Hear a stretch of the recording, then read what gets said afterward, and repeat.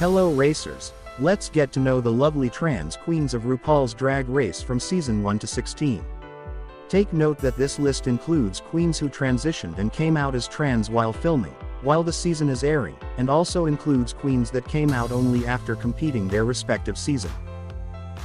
In season 1, no trans queen was casted in the show, and no one came out as trans even after the season ends, not until in season 2, when Kylie Sonique Love was casted on the show.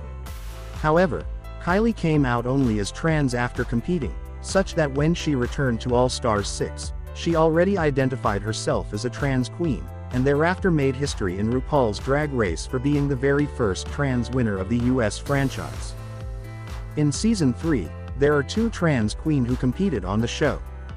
First is Carmen Carrera, who came out only after competing as well. She became a model and is now the new co-host of Drag Latina. Carmen was also actually quite controversial back then for calling out the show and voicing her disapproval of the use of the terms like tranny and she-male on Drag Race. The second trans queen this season is Stacey Lane Matthews. Just like Kylie and Carmen Carrera, Stacey Lane Matthews came out as trans only after competing. In 2023, Stacey announced an indefinite hiatus from drag to focus on her physical and mental health. In 2024, Stacey revealed in an Instagram post that she is now going to return to drag.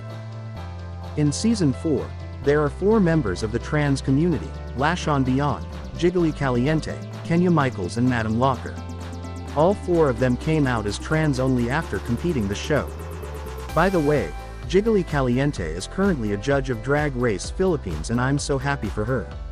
LaShawn Beyond and Madam Locker are still doing drag, while Kenya Michaels, who is now known as Kenya Oliveira per her Instagram account, has already retired from doing drag since 2016. In season 5, there are 3 trans queens who competed on the show. Monica Beverly Hills, Jade Jolie and Honey Mahogany, who also came out only after competing the show. Monica Beverly Hills and Jade Jolie are still very much active in doing drag, while Honey Mahogany has previously quit drag, and became a politician after being elected as chair of the Democratic Party in San Francisco, California in 2021. However, it seems Honey Mahogany is now back again in doing drag based on her Instagram activity. In season 6, there are also 3 transgender queens who competed on the show. Adore Delano, Laganja Estranja, and Gia Gunn. All 3 of them are very much active in doing drag, and just like the previous queens, they also came out as trans only after competing the show. Look at the glow up of these queens, especially Adore Delano. She looks so stunning. Laganja Estranja looks sickening also. Meanwhile, Gia Gunn competed again on All Stars 4, wherein she proudly identified herself as a member of trans community at the start of the season. In season 7, unfortunately, no trans queen was casted and no one came out as trans as well, even after the season ends, just like in season 1. So these are the only 2 seasons in US franchise with no trans competitor. In season 8, only 1 queen came out as trans after competing the show, and that is Dax!! She publicly came out as trans in her Twitter X post last 2019. In season 9, there are 3 trans queens who joined the show, 2 of which came out only after competing the show: Asia, who came out as trans in 2021, and Pheromone, who came out as a trans woman on Maddie Morphosis's talk show Give It To Me Straight. The third queen is Peppermint, and she is believed to be the first queen to enter as an openly trans woman in the history of US Drag Race. In season 10 and 11, only 1 queen came out as trans.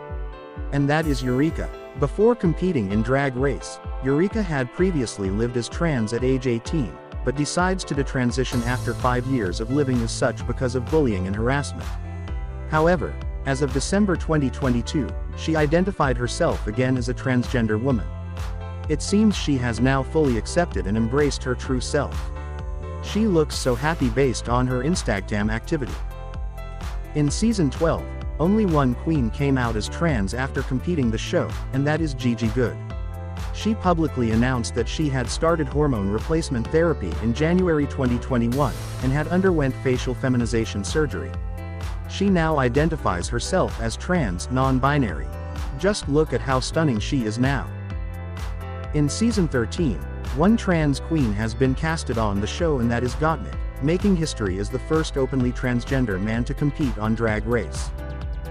In season 14, there are 5 trans queens who has been casted on the show: Carrie Colby, Willow Pill, Jasmine Kennedy, Cornbread and Bosco. However, only Carrie Colby is the only queen that openly identified herself as trans at the very start of the season. Meanwhile, Jasmine Kennedy came out only as trans as the season progressed, in one of the episodes of Untucked. Bosco and Willow Pill on the other hand spoke about not being ready to come out during filming, and were only able to come out while the show is airing, by publicly announcing in their social media accounts. In the case of Cornbread, she planned to come out as trans to a photo of her young self if she stayed on Drag Race, if not for her forced elimination due to injury. In season 15, only one trans queen has been casted on the show, and that is the legendary Queen Sasha Colby, the winner of season 15 and the drag mother of Carrie Colby. In season 16, Amanda Tori Meeting was the only contestant this season who came out as trans while the show is airing. So these are the trans queens who competed on RuPaul's Drag Race so far. If I missed anyone, feel free to comment down below.